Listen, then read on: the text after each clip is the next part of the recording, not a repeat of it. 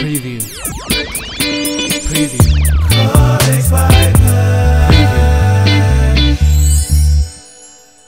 Hey everybody, this is Perch. One of the things I see quite frequently is this odd little argument about female superhero characters and do they sell and do the publishers push them on you? Now, if you've been collecting comics or reading comics for any length of time, a long length of time, you know that Wonder Woman has been around forever and has a very long print run and is a stable character.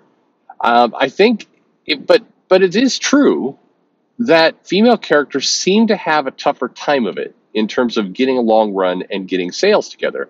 I mean, even Wonder Woman, despite the fact that she's a legacy character, has had movies and all the rest, sales have always kind of been, mediocre. Now again, to be fair, to that being fair, Superman isn't much better. Superman has had strong runs in his time as well, equal to Wonder Woman, sometimes a little stronger. It usually evens out. Usually Wonder Woman sells a little worse than Superman, but they're in the same ballpark. So I don't think you can completely say it's a female-male thing. But if you look over at Marvel, they have struggled to have a female character sell really well. Yes, they have put out Ms. Marvel, they put out Captain Marvel, but neither of those titles have exactly burned up the charts. They have done really well when it's a number one or when it's a variant. Kind of incentive book, but generally speaking, if you look at Marvel over particularly the last 10 years, they have tried unsuccessfully to get a number of female superhero comics going, but they just haven't stuck. Now, why is that? I think the answer is the biggest and most obvious answer you can get to by just looking into the past of the times when books like Wonder Woman did sell well. When George Perez was on the title, the book sold well.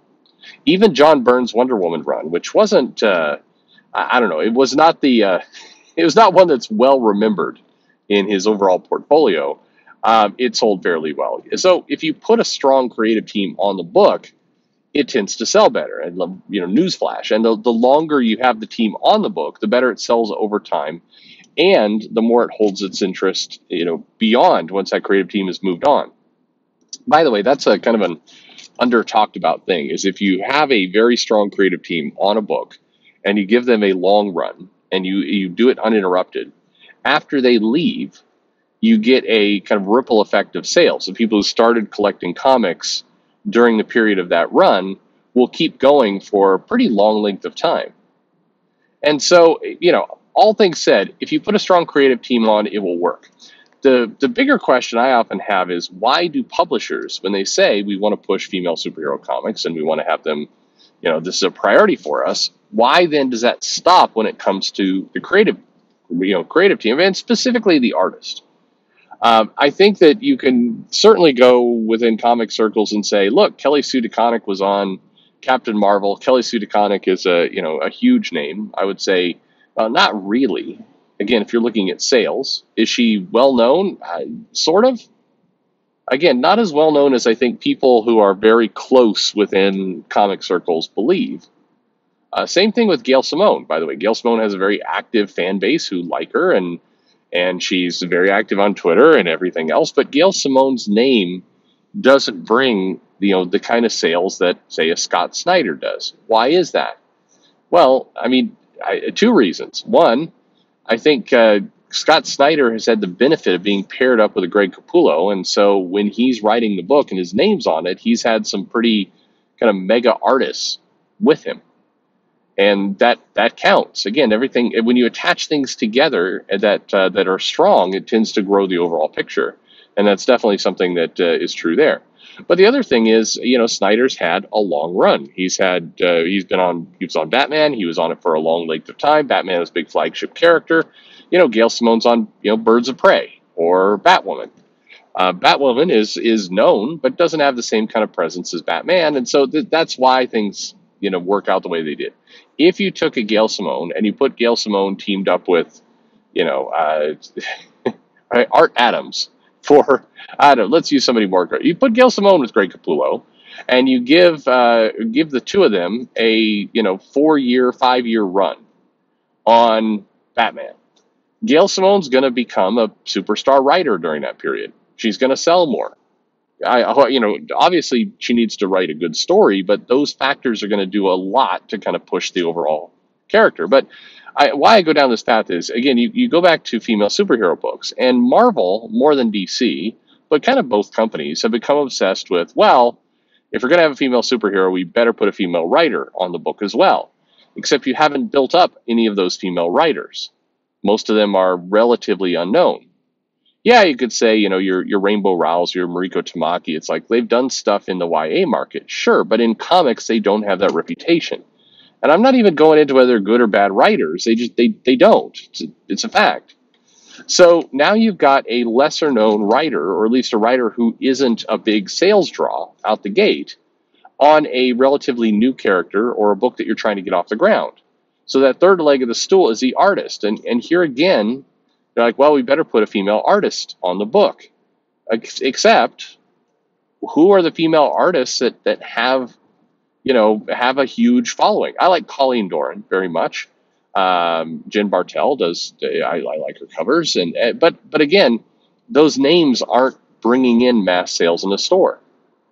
So if you've set yourself up this way, you've got a relatively new character, like say you've got X-23 or Laura Wolverine, or you've got the Wasp, or you've got you can go down the list of female characters that Marvel or DC have tried over the last, say, 10, 15 years.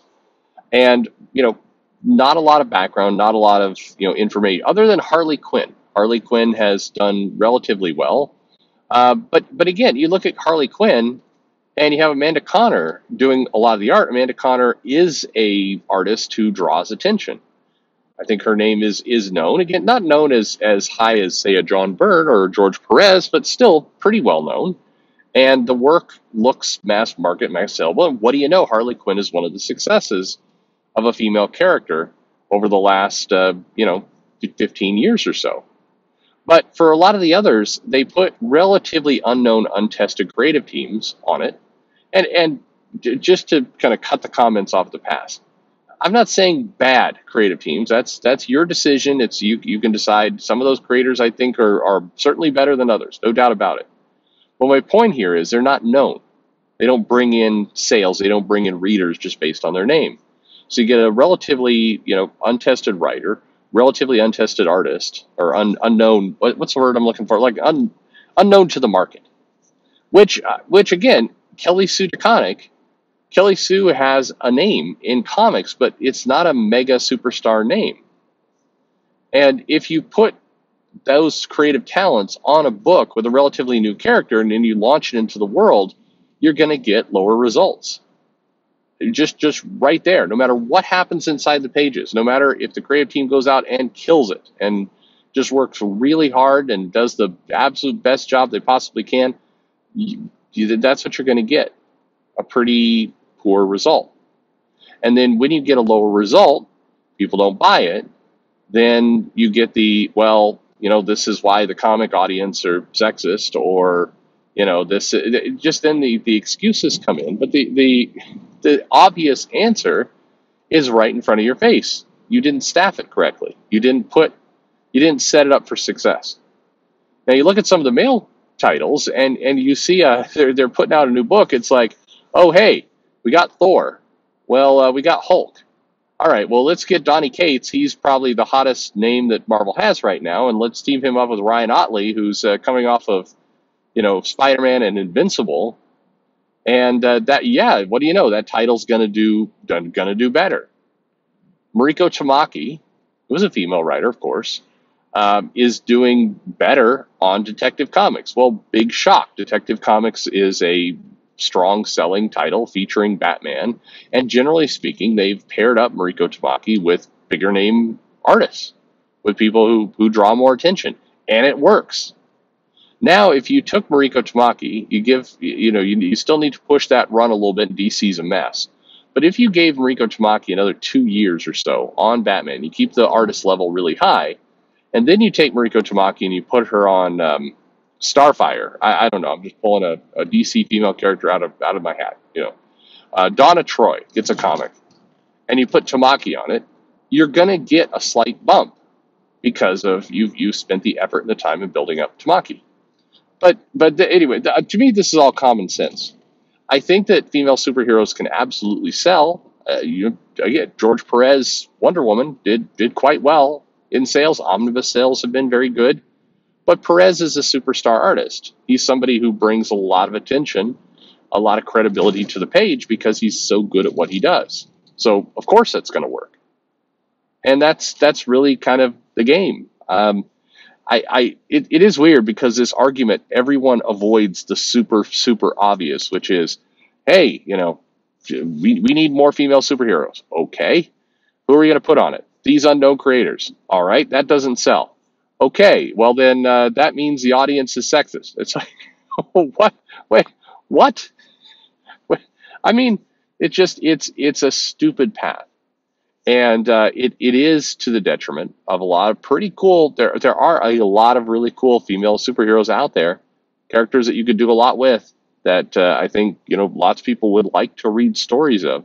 I still think you could put a creative team on Storm and have a pretty strong thing. I know Claremont's name's a little older now, but you put Claremont on a Storm book and you don't set it in some weird period of the path where she's a kid, and you have you need a really strong artist. This is where you need maybe your Pepe Larraz or your somebody like that, somebody who has the recent House of X Powers of 10 kind of work in their belt, and you put that book out and you make it.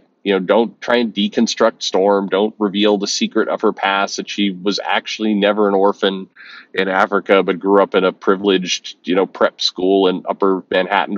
Just don't do any of that nonsense. Just have it be a solid book. Give her some big things to do. Have her, who knows? Give her some major villains. Give her a good, solid plot. Off you go. That would be great. But if you go out there and say, all right, we're going to take this hero, we're going to put a writer nobody really knows, we're going to put an artist nobody really knows, we're going to be uncommittal about how many issues it is, we're going to call it an ongoing, but nobody's really sure, and we're going to deconstruct the character, we're going to have her visit Wakanda and have lots of scenes of her looking kind of angry at Black Panther and saying, former husband, you should know your place. And then they're going to have some bickering and maybe some food. And then at some point, some just people dressed up in kind of pajamas are going to come to try and steal something, but Storm will take care of it. And the next issue, we're going to have her fight some random alien on Araku that nobody's ever heard of before. But she'll have some flashbacks to when she, used to be afraid of tight spaces, but then she'll win. And the next issue, she'll have an argument with Abigail Brand for the majority of the comic. And then there'll be maybe some more aliens that'll kind of come to the ship. They'll get rid of those. And then in the next issue, it's time for a guest star. So we'll bring in, Bling, that character Bling, and she'll be there. And Storm will give her some advice. Like, that's what they do.